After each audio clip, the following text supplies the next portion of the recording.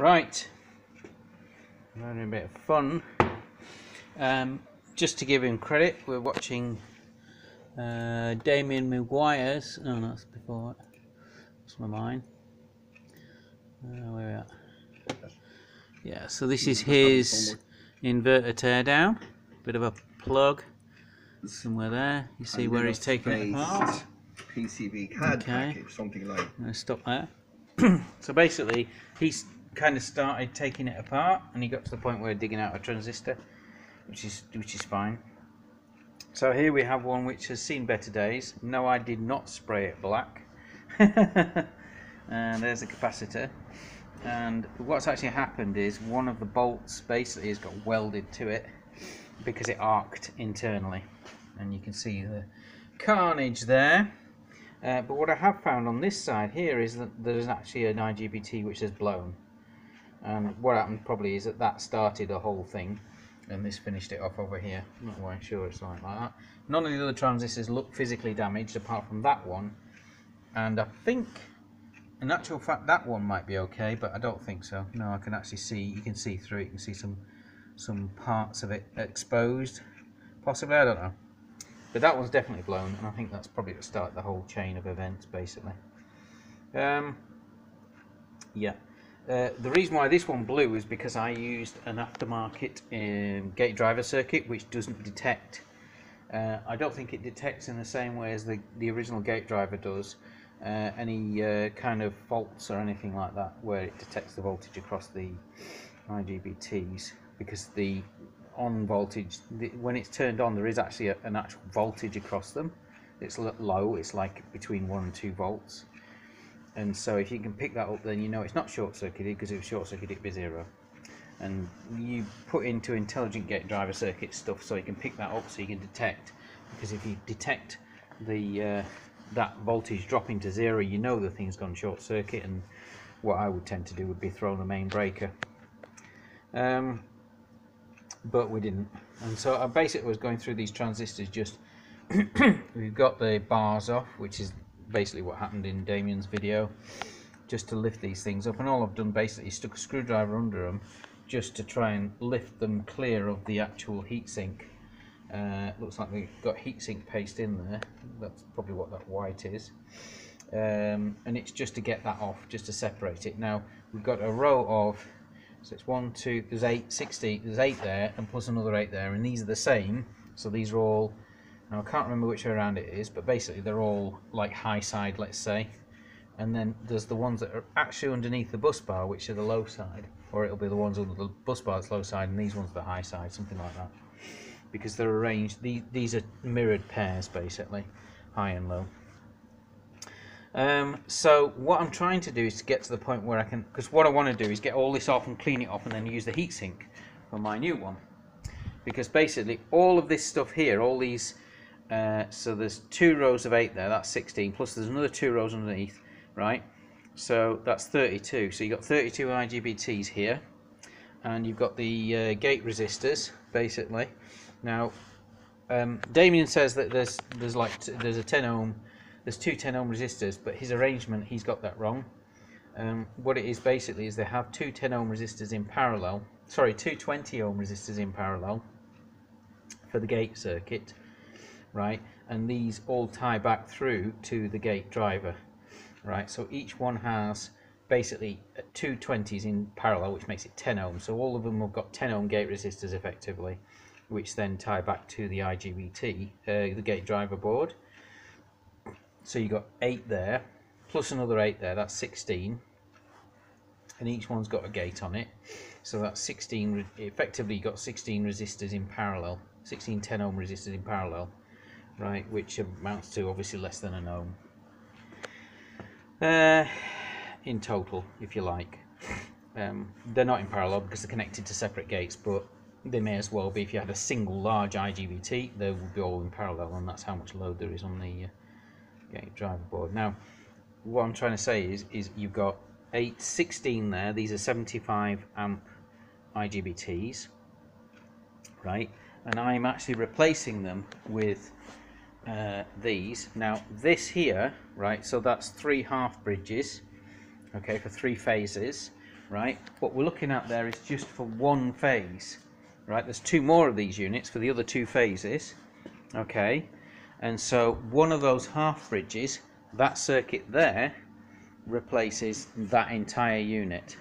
Now it doesn't, because those are 1200 amp in total, whereas one of these is 600 amps. But you can see basically two of those together is 1200 amps. This is the high temperature current that I'm quoting, not the low temperature one. So these really can handle the 600 amps at 100 degrees or wherever it is. Okay, and so basically two of these are half bridges, so you need two half bridges in parallel basically. So basically one of those is the equivalent of one side of this, the 16 plus 60, sorry, 8 plus 8, because that's like low side and high side, or low side and high side, whichever way around it is. And all of that section there is replaced by one of those, you see. And the way I'm going to do it basically is I'll take two of those, two half bridges, and put them on here for this heatsink, and that will then replace the whole array, you see. Now I could have done it another way around. What I could have done, because I actually have got these things here, right, which are going back to Farnell, because these are the wrong ones, and I thought these were half bridges. They're not. They're common emitters, right? So you've got basically two IGBTs there that share one emitter and got two collectors. No idea why that's useful, but there you go.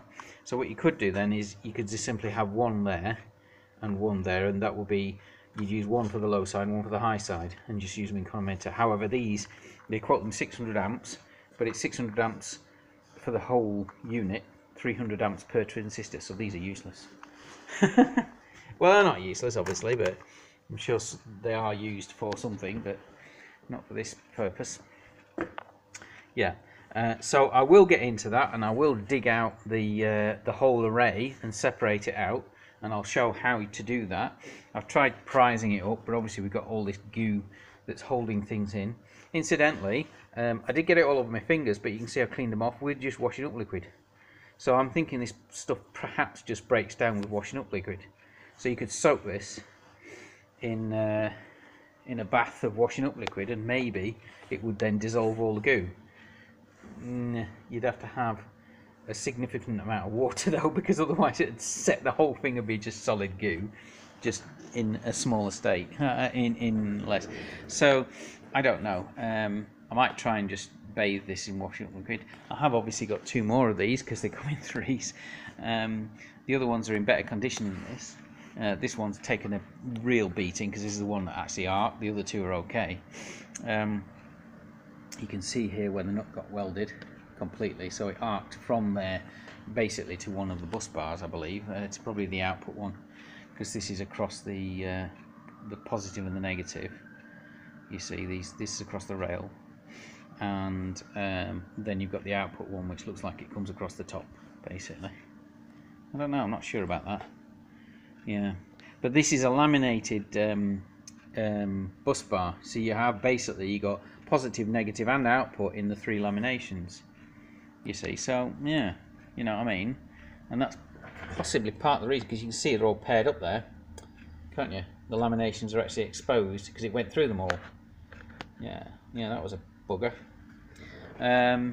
Whereas if you're using something like this, the transistors are actually all separated out. In fact, you can pop the case off the top of this, and you can see the IGBTs which are laid out, and they're all spread out, and the bars are all spread out inside them as well.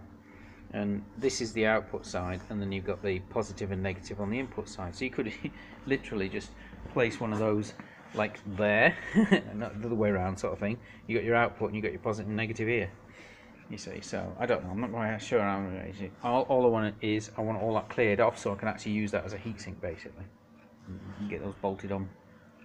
Might as well, it's already there. And you know, and as a secondary effect, you could actually hook this up to the gate driver board. I wouldn't be surprised if you can't hook this up to the gate driver board and actually have it. You could have one half bridge there and the other half bridge there, and then have the outputs coming across the gate driver board. So you could replace this whole array. Now they are more expensive. These devices are £180 each, so that's going to be over €200 each, right? And to replace this, you need 2 of them each. You need 6 basically in total, which basically cost me about £1,000, something like that. No, it's 1200 quid, something like that. It's less because it's not.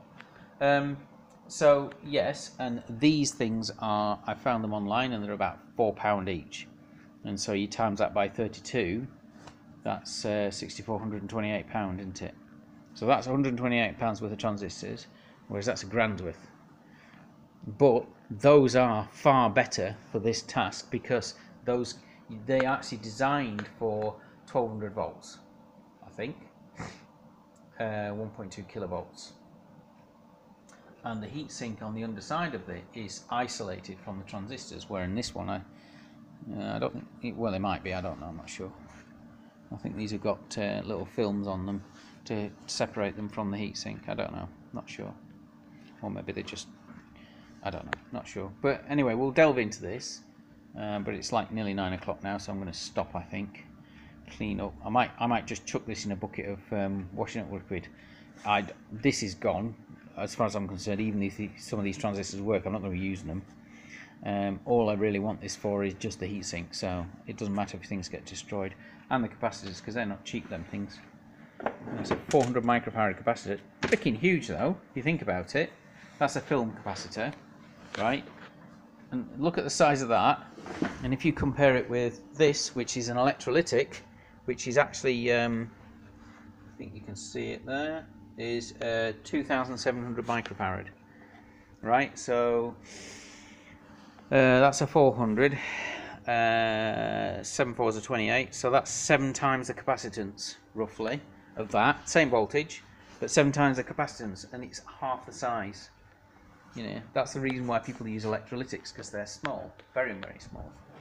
Physically, film capacitors are physically large, basically. But film capacitors are the ones that can handle the transient voltages, where electrolytics they're not as good, and they're slower switching as well, so they don't catch some of the peaks on electrolytics, because very often you put an electrolytic and you have a film capacitor across it to catch the high frequency stuff, and that handles the low frequency. I don't know, anyway. And they came out of a Prius, actually. I've got a bunch of them up there. So I've got 3 of these, I might as well use them. And I should be able to fit the half bridge to the side of it as well, so I'm going to have a half bridge, sorry. So I'm going to have a half bridge, and then the capacitor, and another half bridge there. It should fit quite well. Yeah. Anyway, that's it for tonight.